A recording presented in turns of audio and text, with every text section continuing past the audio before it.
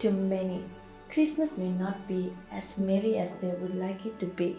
We all know people who have gone through hardships, job loss, and pay cuts. A lot of people will celebrate Christmas with a sense of uncertainty. It is at times like this that we must take time to reflect on the message that Christmas brings. Remember that the birth of Christ was a sign of hope. This Christmas, let's celebrate the spirit of hope. Let the spirit of hope strengthen your heart. Share the joy. Let the spirit of hope lift you up. Have a blessed Christmas.